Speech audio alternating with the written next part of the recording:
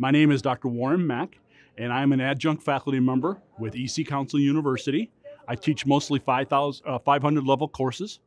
I teach ethical hacking, I teach CEH, CHFI, EDRP, and some of the other 500.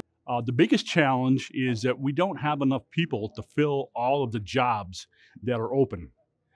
We need more graduates, we need more people going into the industry.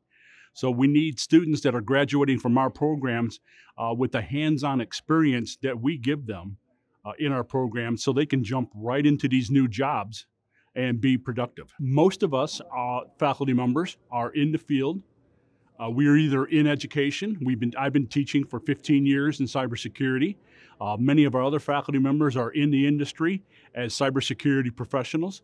So we have the hands-on experience that a lot of universities may not have. A lot of university instructors may be teaching theory where we actually teach the hands-on. To think that I've taken my experience that I have gained over the last 15 years and I'm imparting that knowledge onto my students and making them better workers and making them more prepared for the future and to be productive cybersecurity members.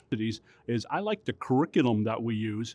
The curriculum that we use comes from EC Council, and the curriculum is hands-on based. It's not all theory. Sure, we do have theory in our classes, but a lot of what we teach is hands-on labs. So they're learning the material from EC Council, and they have the opportunity to take the certification exams, pass the exams, and become EC certified, EC Council certified individuals. The outcome of holistic education at EC Council University is what we try to bring in from our experiences, from our labs, from our lectures, and we teach different ways to different types of students, and we try to meet all the different students' needs. We try to meet their different learning styles. So what we do is we try to blend everything in together to make it a positive learning environment for all students.